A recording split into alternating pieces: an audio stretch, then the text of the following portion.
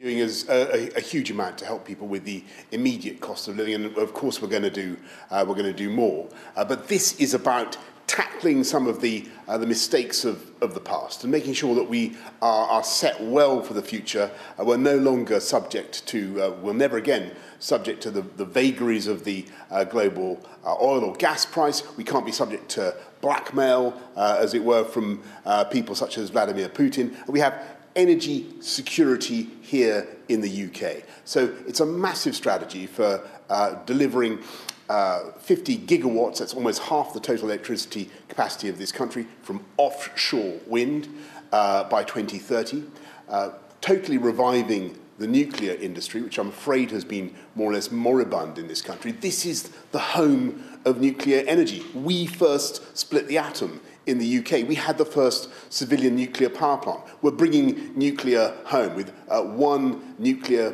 plant and one nuclear reactor every year for 8 years rather than one a decade.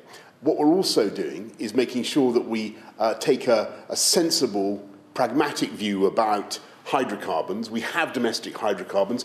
For the interim, we've got to make sure that we, for the interim period as we transition to net zero, we've got to make sure that we use them sensibly as well and license stuff in the North Sea rather than importing higher carbon fossil fuels from abroad, from Russia amongst other places.